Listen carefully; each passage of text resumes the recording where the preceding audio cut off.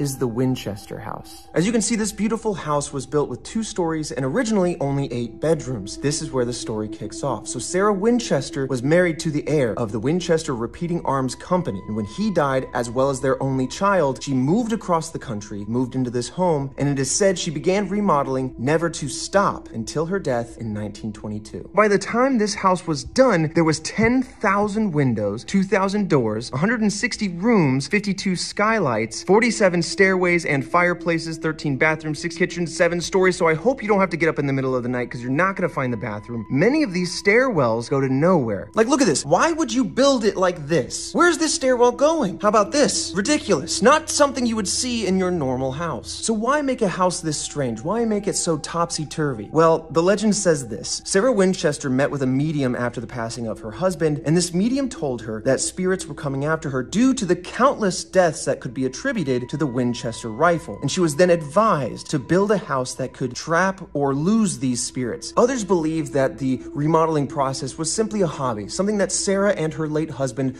loved to do, and in order to deal with this grief, she would constantly keep herself focused on remodeling this home. Many people to this day report seeing or sometimes being touched by ghosts in this house. Additionally, many people have reported hearing music, footsteps, whispers, windows slamming. In fact, this actually inspired the Stephen King made-for-TV series Rose Red, one of my personal favorites. I think you should check